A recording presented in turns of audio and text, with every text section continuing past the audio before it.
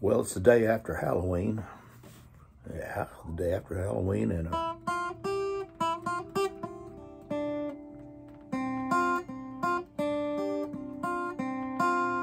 the sad Halloween surprise for the Atlanta Braves.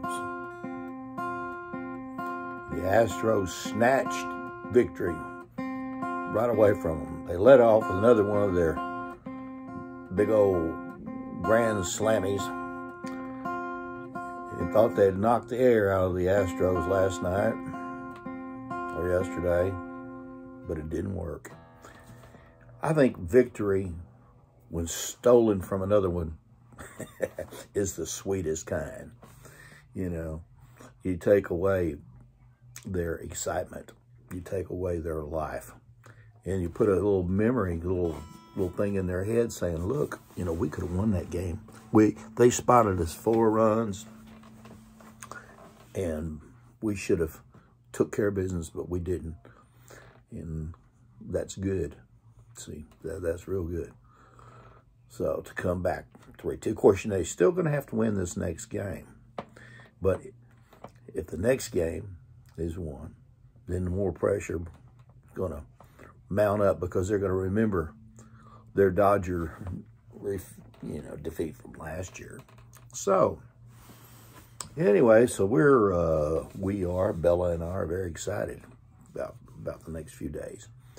And victory in 7 is what it's got to be. We can't sit around and think about what we thought was going to happen when it didn't. Now all we can do is look forward to, destiny of winning in 7 and putting away all the naysayers about that team and what they are able to accomplish.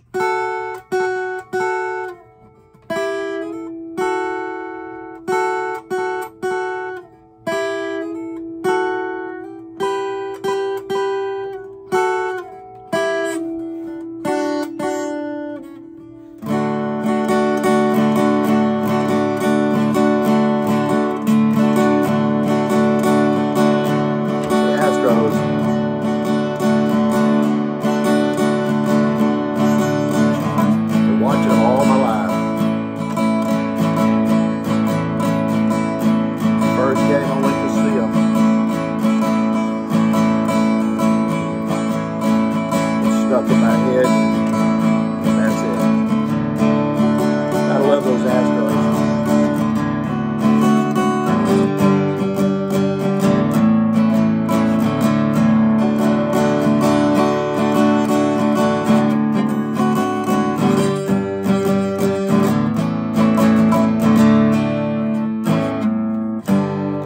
I may not have much pitching to left.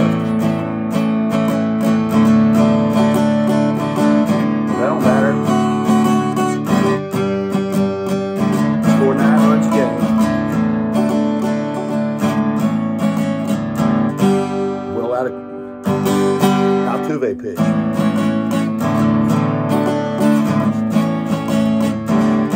Even Marvin Gonzales.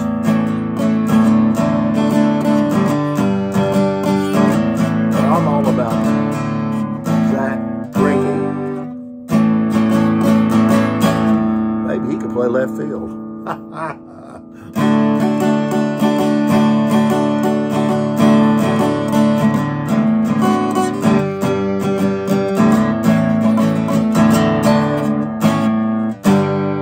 And that's all I got to say about that.